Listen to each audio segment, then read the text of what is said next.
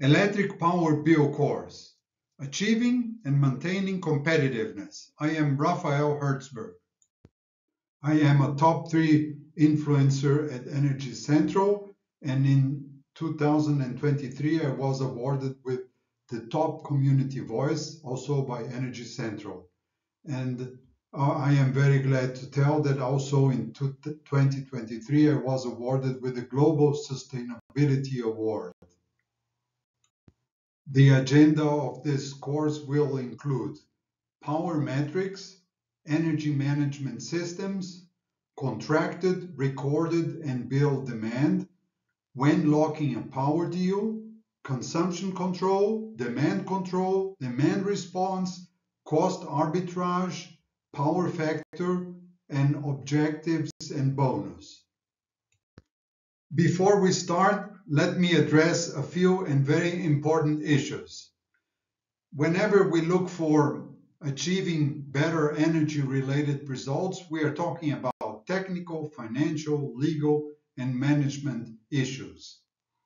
And I would like to quote Oscar Wilde, a very important writer. I am a simple man. I am always satisfied with the best. And I would like also to quote a very interesting psychologist, Dan Ariely. And he wrote a very interesting book by the name of Predictably Irrational.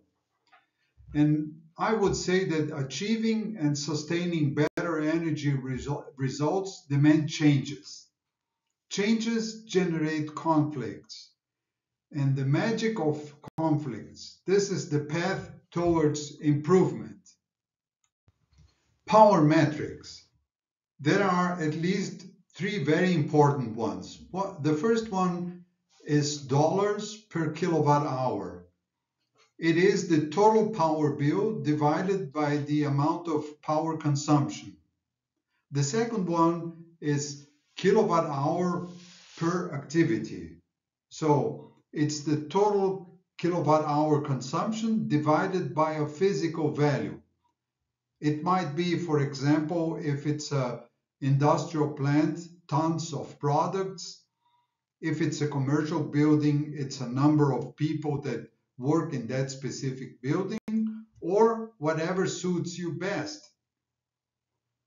And the third one is dollars per activity, which is basically the result of the previous 2 metrics.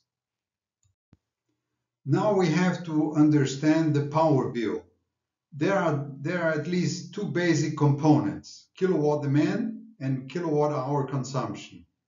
Usually, these 2 components are charged by the time of use, peak and off-peak. Kilowatt-related charges are regulated, and they are called as well as wire fees. Kilowatt-hour charges may be regulated or deregulated. The first very good and strong advice, always keep track of the metrics. They tell if you are progressing or not. They become the reference for the whole team. They align perceptions and motivations. And here comes a very interesting point that I discovered throughout my career. There are 2 basically different postures, involvement and commitment. And consultants, they like to compare what happens with your breakfast, eggs and bacon.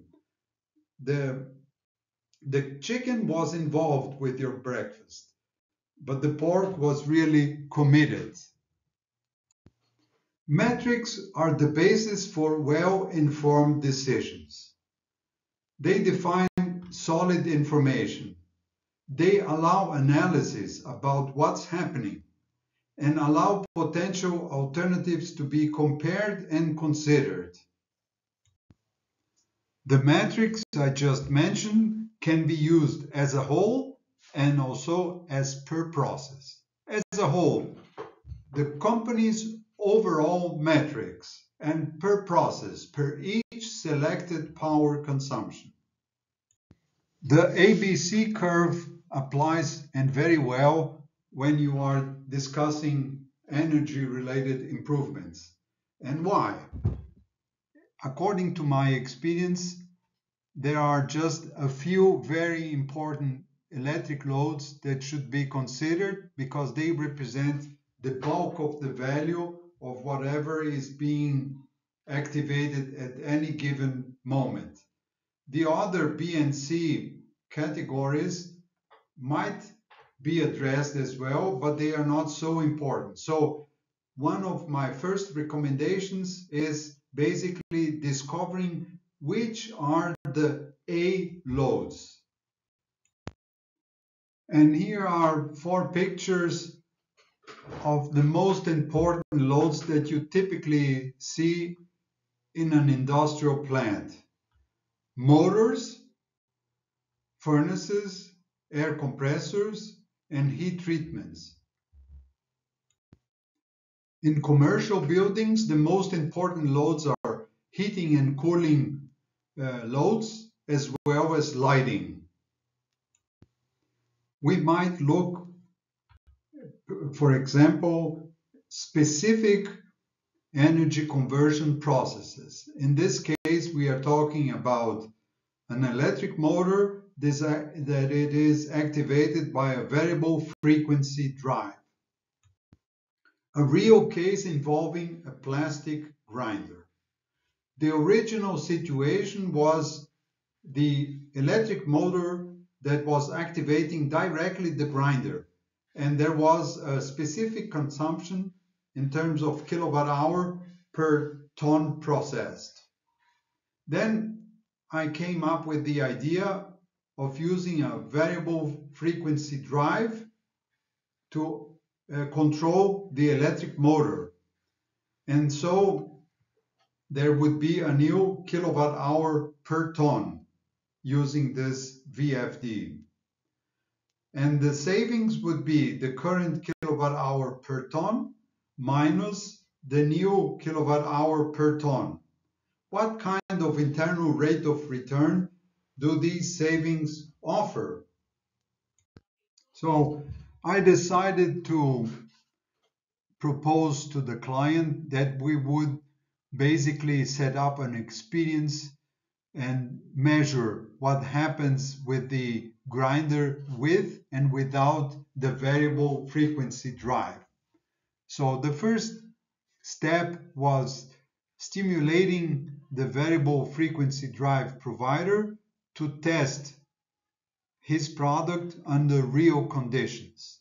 And then we would discover what kind of savings the variable frequency drive would reach. And then if it offered a very attractive internal rate of return, the client would go for it. And what actually happened was very interesting. Savings in terms of kilowatt hour per ton was 17%.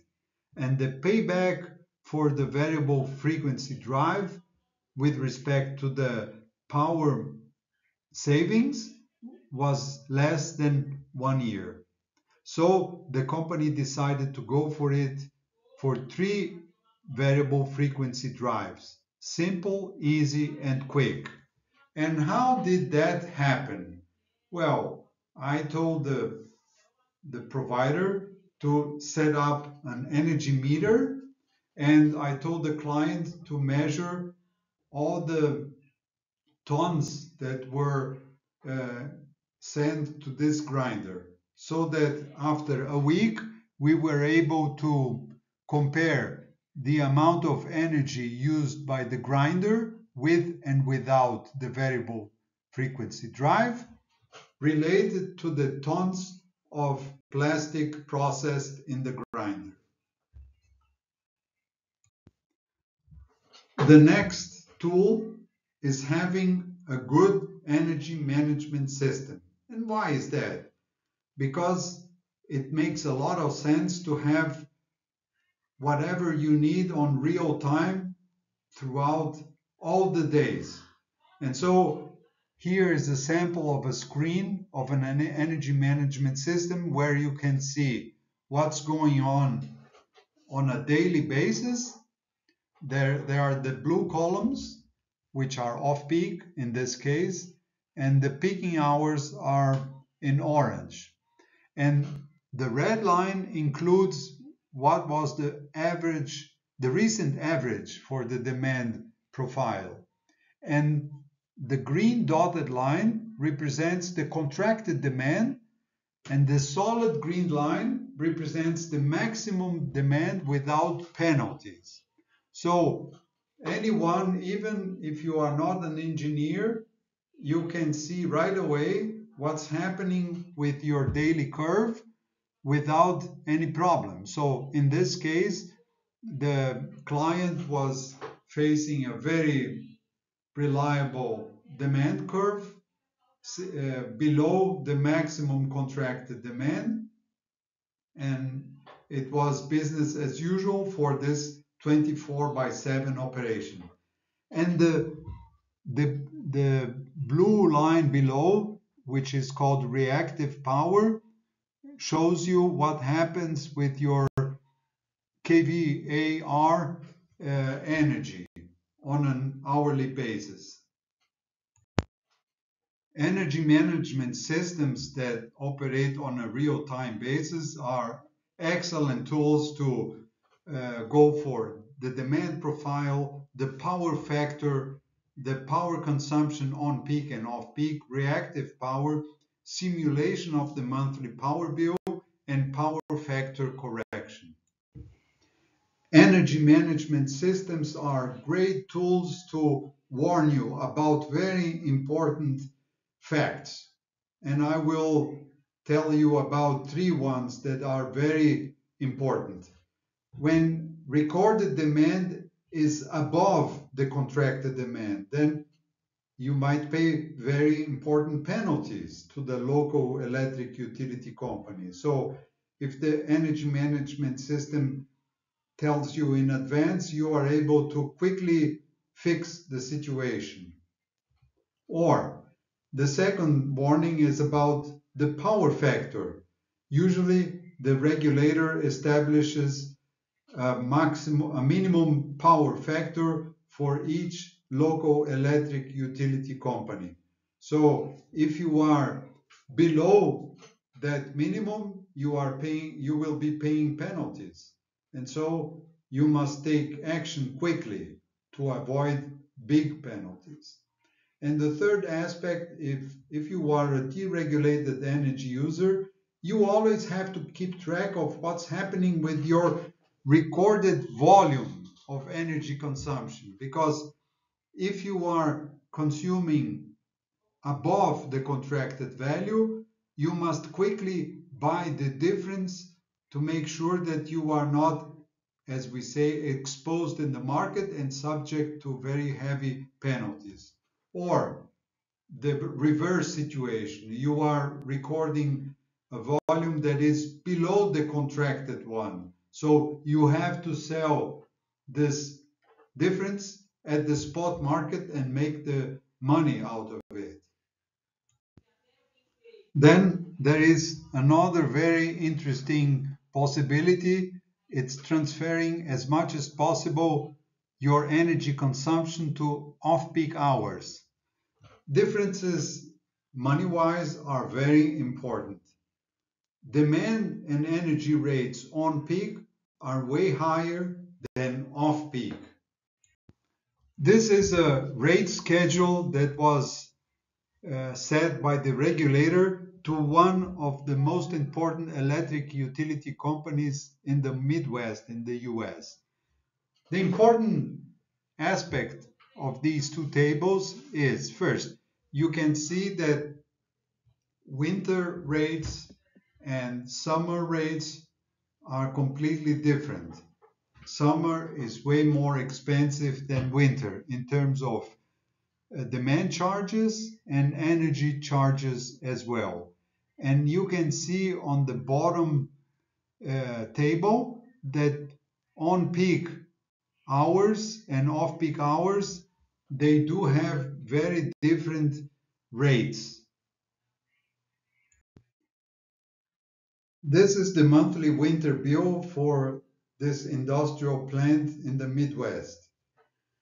This plant consumed about 5,000 kilowatts in terms of demand, and the demand rate is roughly $11 per kilowatt, so that the monthly value of kilowatt demand is $55,000. The kilowatt hour energy, including peak and off-peak, and considering the total energy consumption of 3 million kilowatt hours at 1.5 cents per kilowatt hour, becomes $45,000 for energy. So the total invoice was $100,000. And one good metric I like to use, it's refer this $100,000 to the 3 million kilowatt hour. So the actual value for the energy used by this plant is 3.3 cents per kilowatt hour. So one has to pay very close attention that most of us, they look at what happens with the energy rate, which in this case is 1.5 cents per kilowatt hour. But you have to consider the total package, and it means in this case 3.3 cents per kilowatt hour. Takeaways regarding power metrics and energy management systems. It is easy to identify if your company or institution is achieving and maintaining competitive results. Energy management systems offer the most important power metrics analytically and graphically, which helps and a lot going for well-informed decision-making processes. Now let's discuss contracted, recorded, and billed demand. As we saw in the previous slides, the demand charge is very important in the monthly bill. Now, electric utilities may charge the contracted demand on a fixed mode. Let's say that this client had signed an agreement for a specific kilowatt value, or it may be a ratchet. The two systems are very popular around the globe and in the US as well. The ratchet is a very simple arrangement by which the monthly contracted value depends on a percentage of the maximum recorded demand during a pre-established period of months, usually a year. It is as if each month the contracted value is changed according to the ratchet result. The recorded demand is very important as well. Typically, kilowatt demand is measured each 15 minutes. So it's the consumption of this window of 15 minutes divided by these 15 minutes. It might be measured in 30 minutes or even in 1 hour intervals. It depends specifically on each local utility company. The maximum measured kilowatt demand, according to this criteria, is the recorded one. There are two basically recorded demands, on peak and off peak. But generally speaking, in a month, there are 30 days by 24 hours by 4 intervals per hour, if it's a 15 minutes window. So we are talking about 3,000 windows of 15 minutes. The billed demand is the maximum between the recorded demand and the contracted demand. Where is the catch? The real-life situation is a very challenging one. And why is that? The existing total kilowatt loads in any given plant or commercial building is about 2 times the ones used each interval. So easily the recorded demand can reach way higher values because at any given time a larger fraction of the existing loads can be activated. The message here is the way to avoid higher demand is basically by controlling physically the real-time demand. The recorded demand in each interval, it's a statistical phenomena according to my own experience. That means if you take your demand profile and then segregate by intervals, you get basically this Gauss distribution. The maximum demand is basically 3 standard deviations from the average. What does this Gauss graph tell you? Again, the maximum demand is usually 3 standard deviation apart from the average. The probability of recording a demand, for example, between 2 and 3 standard deviation is about 2%. If there are 96 15-minute intervals per day, it means that there are 2 intervals per day that could exceed 2 standard deviations.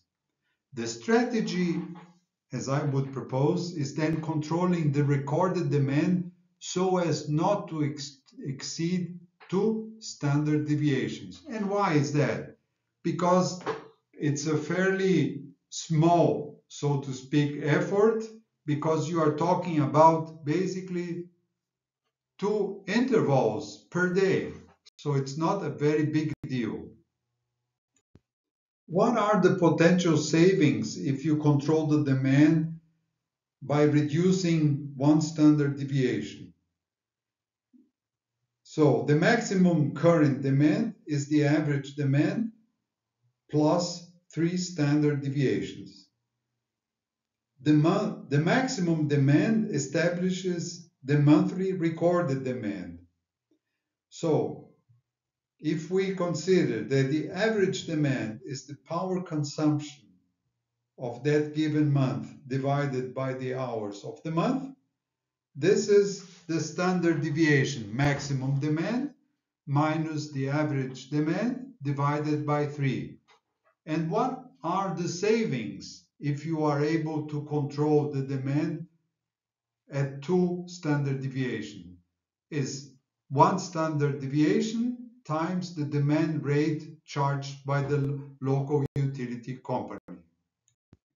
Let's consider this example. Currently, the monthly recorded demand is 2000 kilowatts.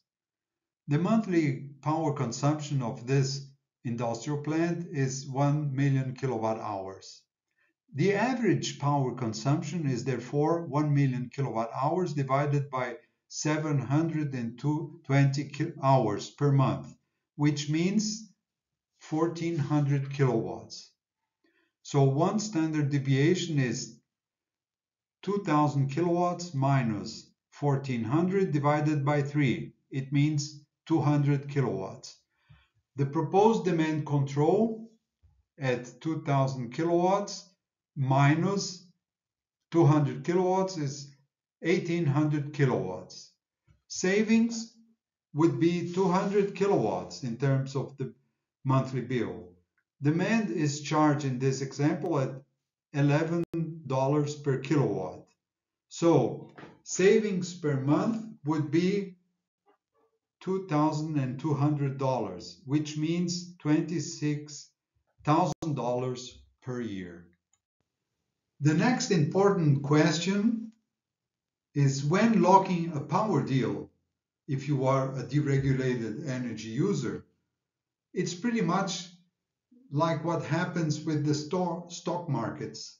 You want to buy when the price is low, and you want to sell if you have excess energy when prices are high.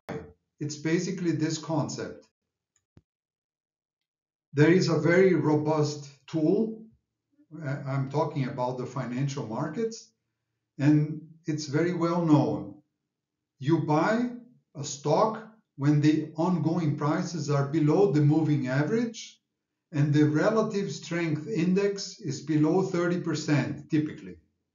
And you sell this stock when the ongoing prices are above the moving average and the relative strength index is above 70%. A very interesting metric I use is the marginal cost of expansion. It has been derived from these other metrics I just mentioned before. It's the marginal cost of expansion associated with new plants to be built for generation of electric power. And capital expenditure is the single most important cost and by far for these new power plants. And this is true for renewable power plants as well as for thermal power plants. And the renewable is only but the capital expenditure. The thermal power plants is capital expenditures plus fuel. Let's consider the marginal cost of expansion for a hydropower plant to be built. The investment, I would say, typically in the neighborhood of $1,000 per kilowatt installed. The horizon that investors look for is basically 20 years. And I would say that hydropower plants, they have a life of maybe 30 or 40 years, but the horizon the investors look for is basically around 20 years. The interest rate, of course, depends on the investor, but typically it's 15% per year at a minimum. And so if you consider the present value of $1,000, horizon of 20 years, and interest of 15%, you get an amortization cost of $13 per month per kilowatt. Now, if you consider that typically a hydropower plant produces about 400 kilowatt hour per month per kilowatt, then the amortization cost associated with this investment would be in the range of $32 per megawatt hour. Of course, the marginal cost of expansion is only but a reference, but let me elaborate a little more. When power prices for future delivery are below the marginal cost of expansion, then I see it as a window of opportunity for buyers. So the idea is keeping track of power prices for future delivery well in advance.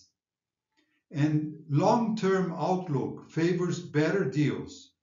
Short-term may be very volatile, but the idea is locking new deals when prices for future delivery are attractive.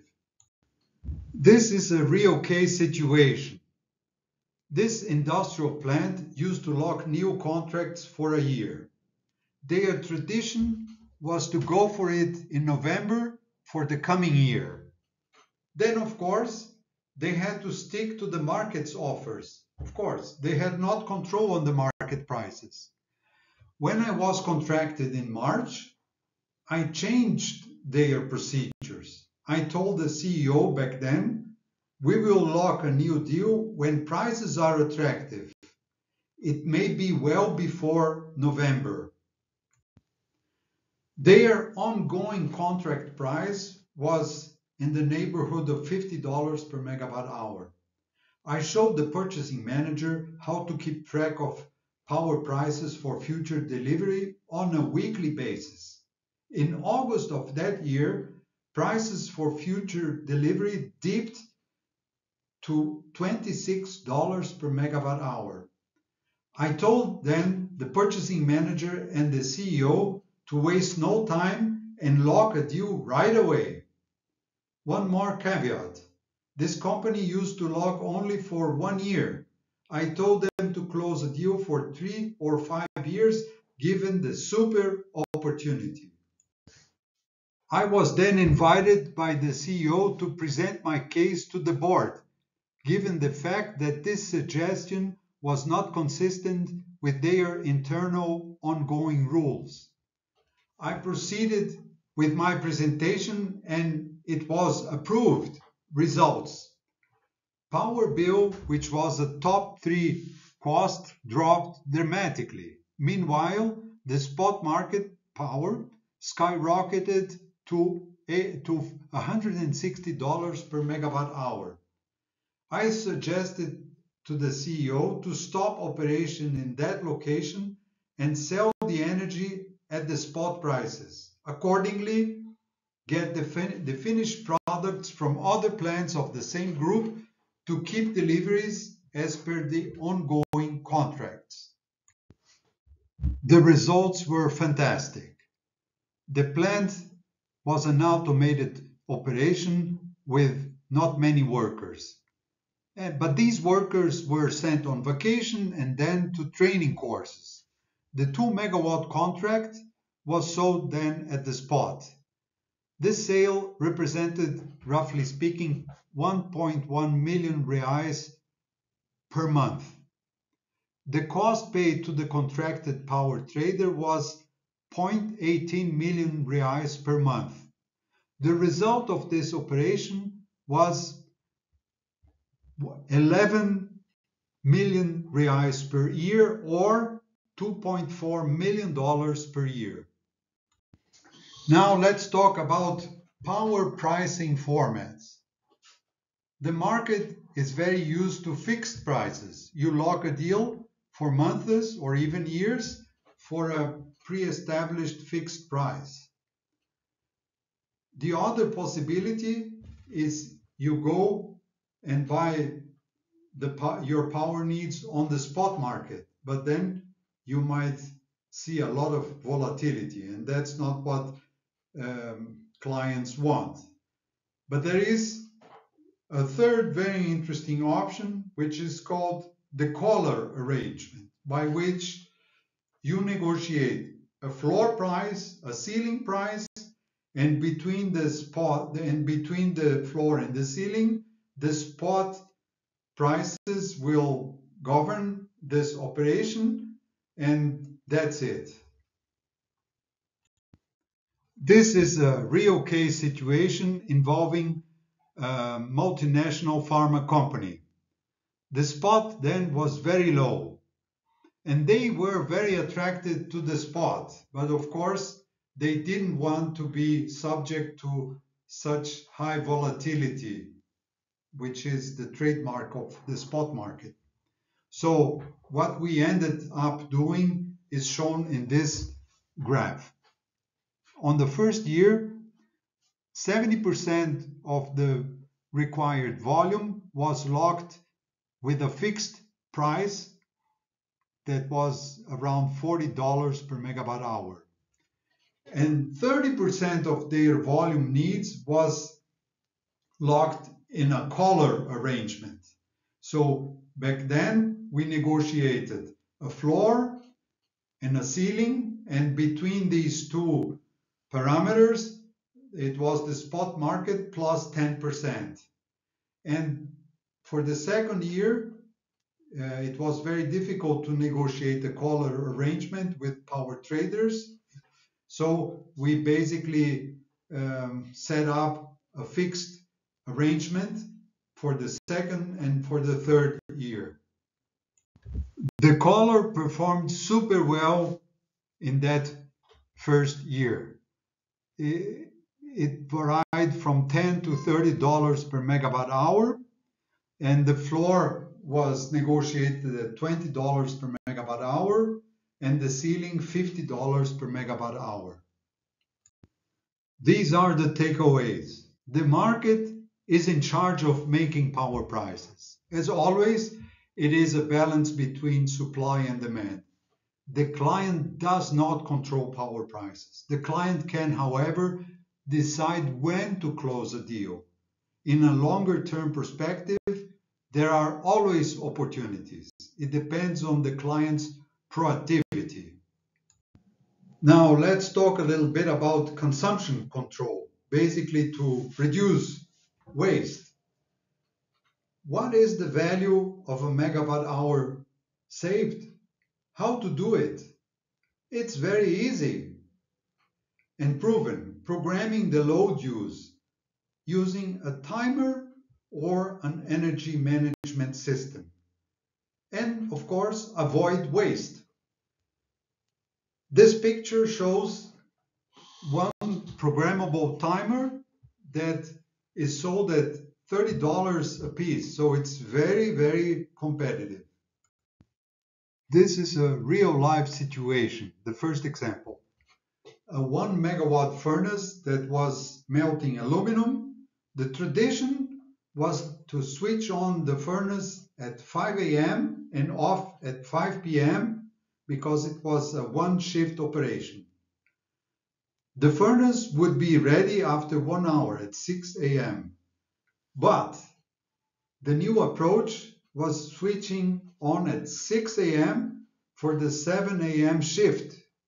Megawatt savings was 1 hour times 1 megawatt per day, or 22 megawatt hours per month. In terms of dollars, we are talking about 22 megawatt hours times $150 per megawatt hour, which represented $3,000 per month, or $40,000 per year. Why did these savings happen? The tradition, the team in charge of the plant security was used to switch on the furnace well before the shift started. The new approach, a timer was installed to control the furnace contactor, switching it on at 6 a.m. and the furnace operator was instructed to switch it off when the shift was ending. Very simple. Here goes a very interesting real-life second example. A 2 megawatt industrial heating treatment for an auto part industry. It started full operations at 5 a.m. and ended at 8 p.m. Therefore, it invaded the on-peak hours, which for that specific plant was 5 p.m. to 8 p.m. The new approach, operate this heating treatment station till 5 p.m., then wait till 8 p.m. and run it again till 11 p.m.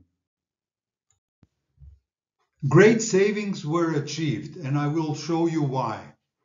From 5 a.m. to 5 p.m., the rate was $50 per megawatt hour. And before this whole idea, it was 18 megawatt hours per day from 5 a.m. to 5 p.m. From 5 p.m. to 8 p.m., it was peaking hours, $100 per megawatt hour. And it was 4.5 megawatt hours during that time frame. And then from 8 p.m. to 5 a.m., it was $50 per megawatt hour. But before any changes, there was no energy consumption on that time frame. And after this idea was implanted of using only basically during off-peak hours, from 5 a.m. to 5 p.m., it was the same energy consumption of 18 megawatt hours, but from 5 p.m. to 8 p.m., it was only used 1.5 megawatt hours because this was switched to a standby mode. And from 8 p.m. to 5 p.m., it was 4.5 megawatt hours. So the total energy consumption slightly increased, but here is what happened with power prices. Before, there was the last column, $900 from 5 a.m. to 5 p.m. Then from 5 p.m. to 8 p.m., $450. And the total amount of money paid per day was $1,350. On a monthly basis, it was $30,000. After the proposed changes in the power consumption profile, the same calculation was made, and the power cost per month dropped to $28,000. So it was a $24,000 per year savings by just shifting a little bit the time of use.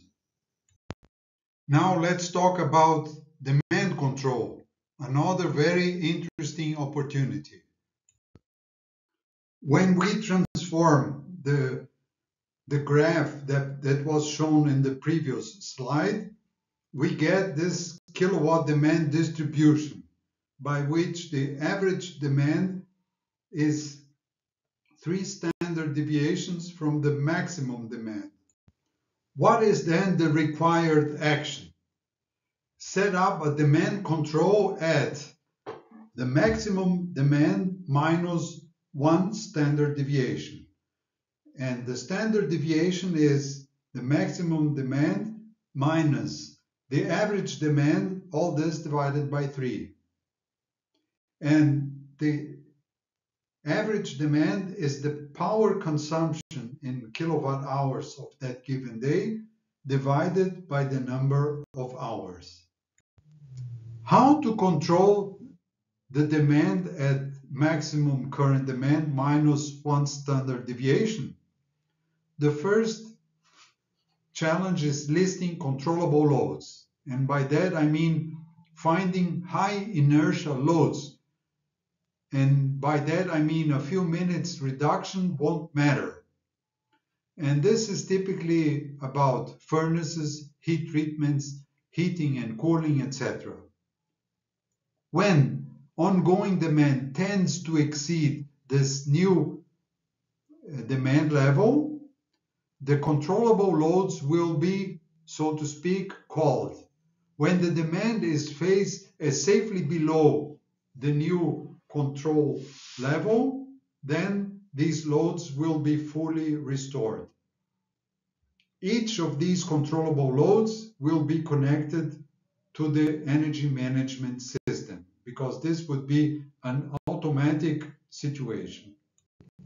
So when the demand control operates, it will shed loads.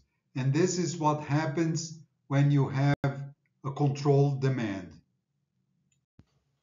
Another way to look at the same challenge is perhaps rearranging power consumption. And here you have the blue line, which represents what originally was happening in that specific facility. And the orange line represents what has been made after a rearrangement. So the peak was clipped, and the total demand was below that maximum value that was originally recorded. This is a real case example. Originally, the recorded demand was 5,000 kilowatts. The average demand was 3,500 kilowatts. So 1 standard deviation was roughly 500 kilowatts. The demand rate was $11 per kilowatt per month. So savings by reducing 1 standard deviation was $11 per kilowatt times 500 kilowatts, or $5,000 per month. It means $66,000 per year. Another very interesting idea is enrolling in a demand response program. As we can see here, the blue line represents the typical demand profile of that given plant. So the idea here is reducing the load when the utility company calls for a reduction. Why should one participate in a demand response program? Well, it is a voluntary reduction or shift of electricity used by customers, which can help to keep a power grid stable by balancing its supply and demand of electricity. The compensation is usually a super hefty financial payment, many times the ongoing cost. Given this compensation, some electricity-intensive plants, aluminum smelting operations for example, may even stop their operation during these calls. What are the differences between a demand response program and a demand control?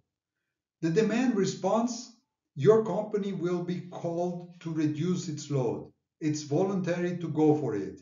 Typically, the demand response is called only but a few times a year.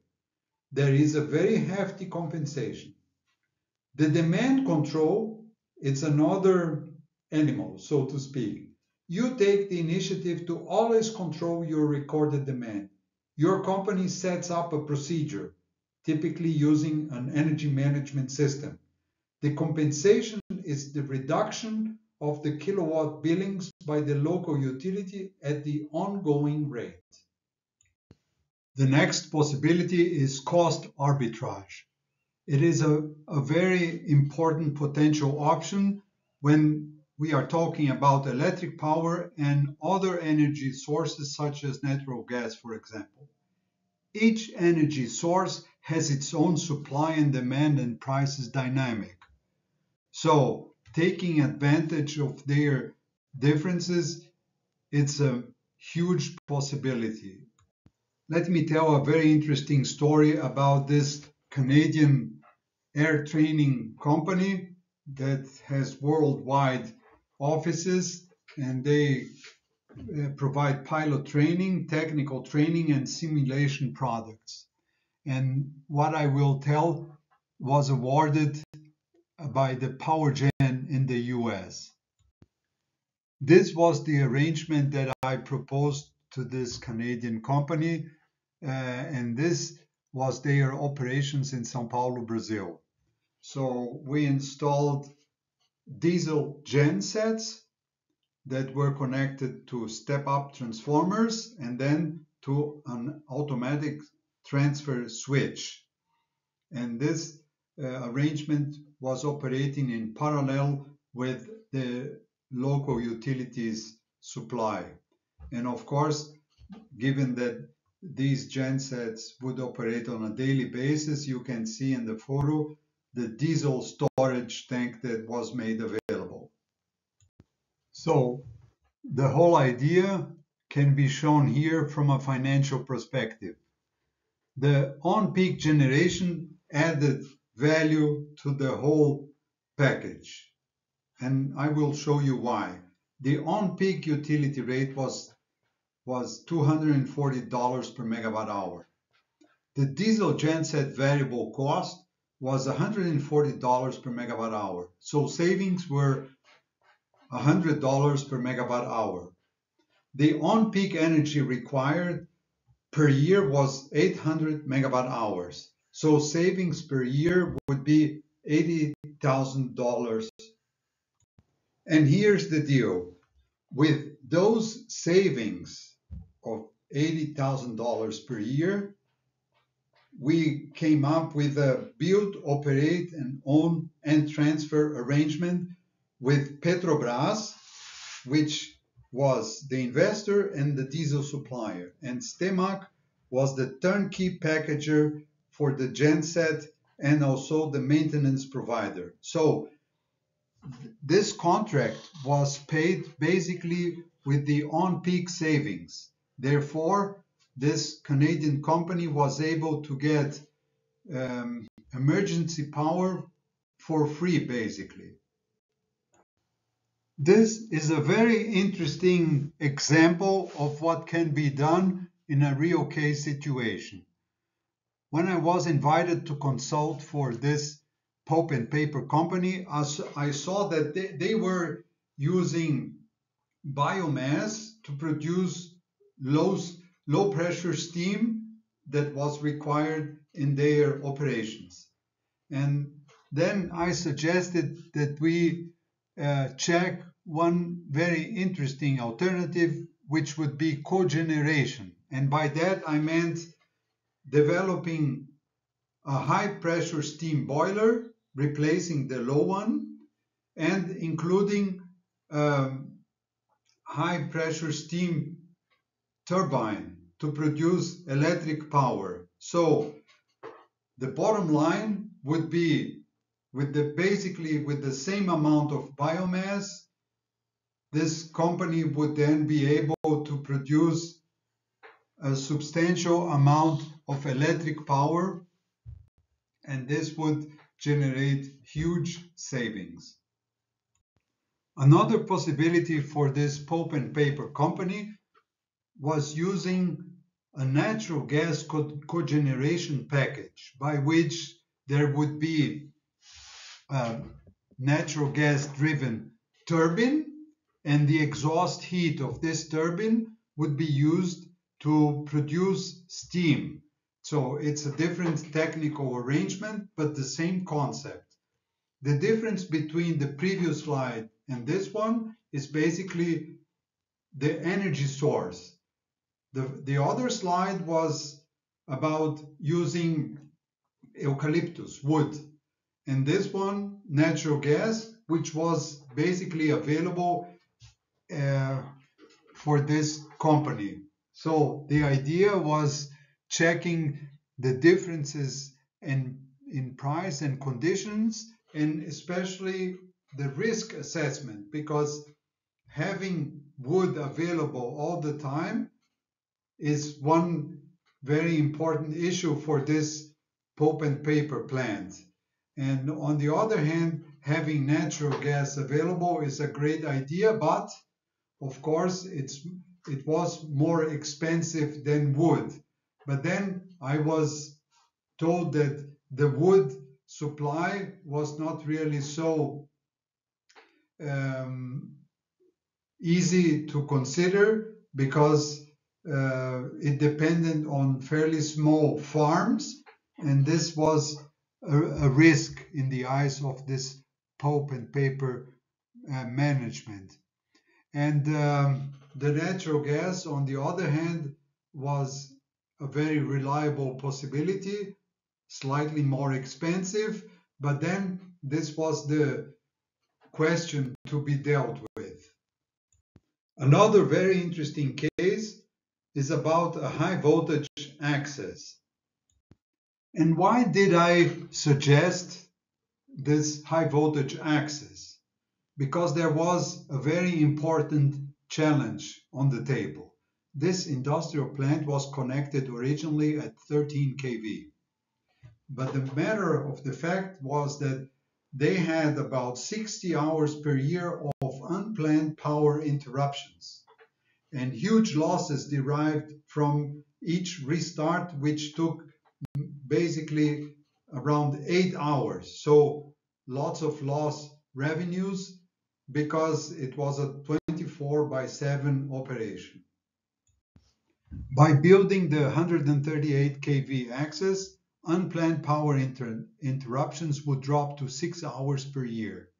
But it would require a 1-mile 138 kV transmission line connecting the local utility at this voltage level to the client. And of course, a step-down substation would be needed also. This high voltage access would need a $2 million investment. But the client did not want to go for it, for basically two reasons. First, they thought it's a very complex project, of course, from their perspective.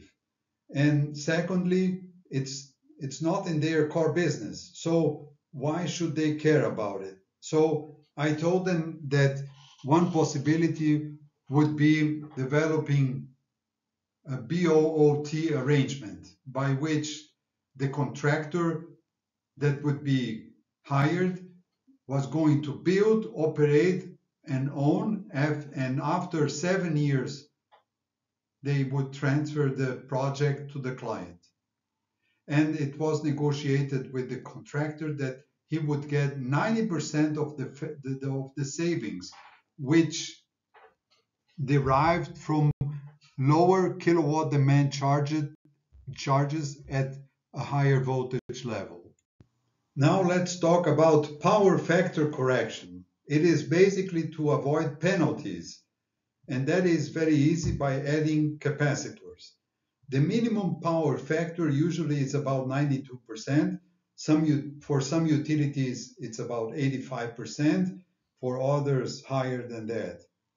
Or the demand may be charged by kVA and not by kilowatts. So it depends on each specific electric utility company. The calculation to avoid penalties originated by poor power factor is shown in this slide here. It's really very, very simple.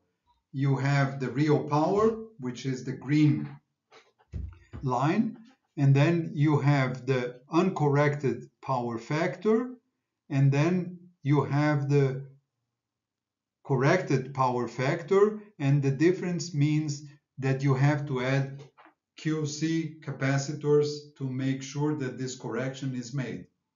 So it's basically a very simple calculation, and all the information you need is offered in the electric utility bill presented by your local utility company.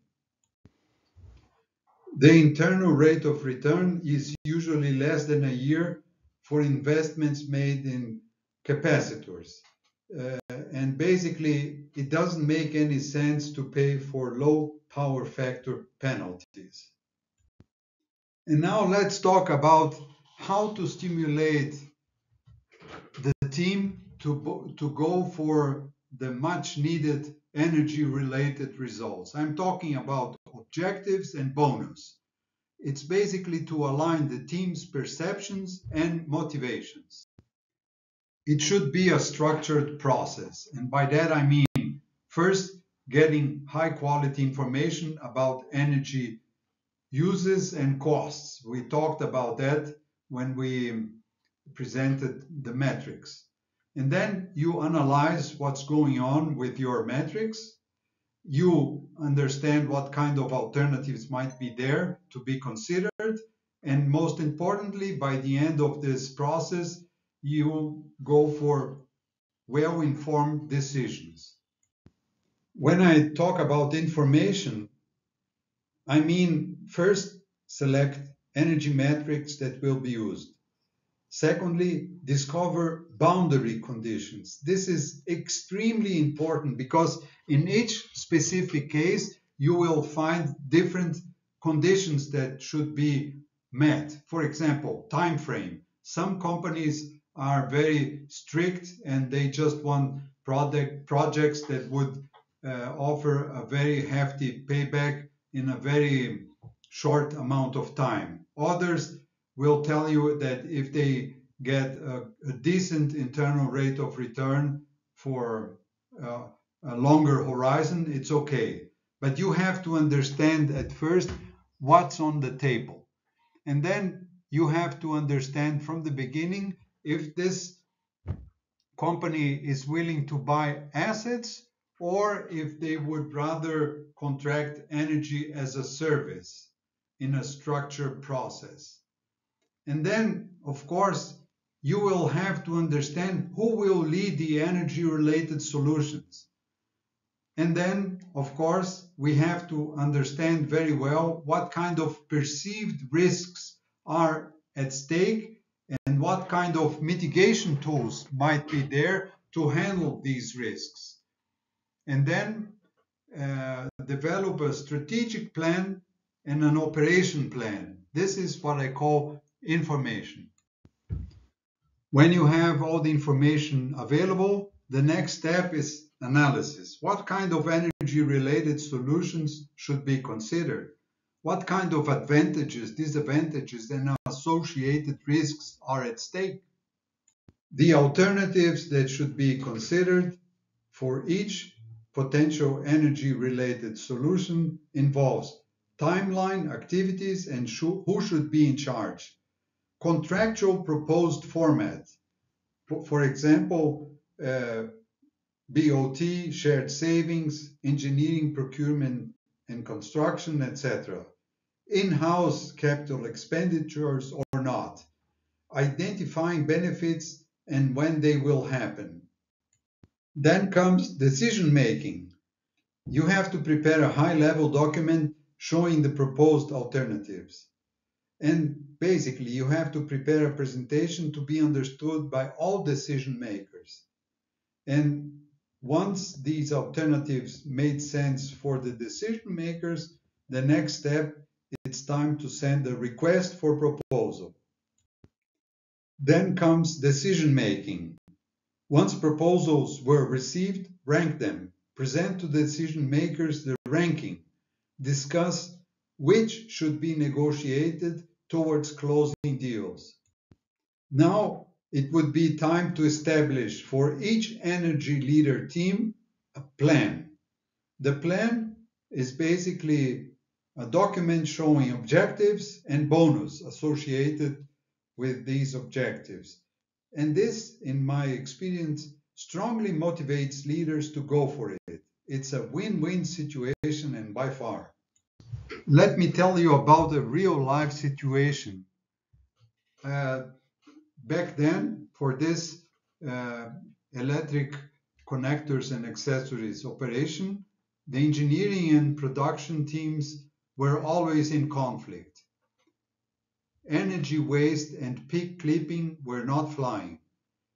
Engineering was always telling me that the production people, they didn't care. The production people told me that the engineering don't have a clue about the reality on the production floor. So after a long time being the CEO of this operation, I decided to establish objective and bonus for the two leaders. And very soon the objectives were accomplished because it made sense for both of them. And this is a real life situation regarding a very large automotive part industry. Currently, the furnace was running with LNG. An electric induction furnace was available.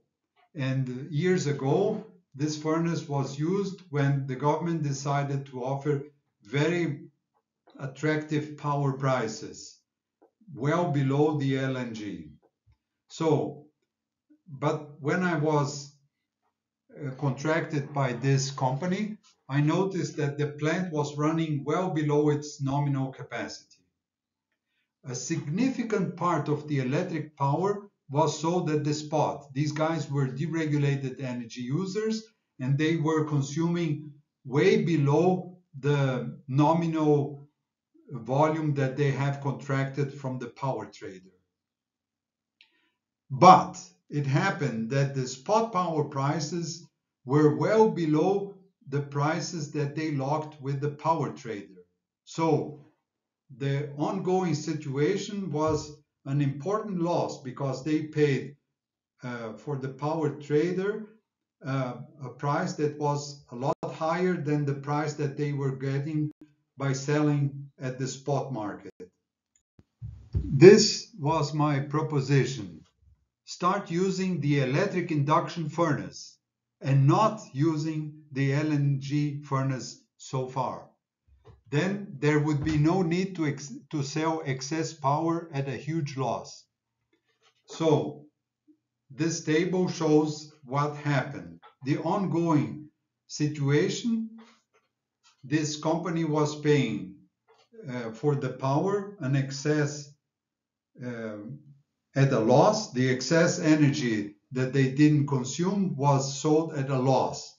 And then they had to pay for the LNG cost. So the total monthly cost was the LNG cost plus the loss. The proposed situation was not using the LNG furnace and only use the power. So the contracted power was the only cost that they were going to bear.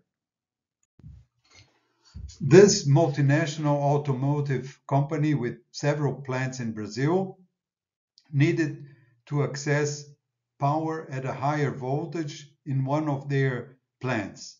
The contracted demand would jump from 6 megawatts to 10 megawatts. The local utility told them that they would have to go from 13 kV to 138, and there would be an important capital expenditure involved, step-down substation.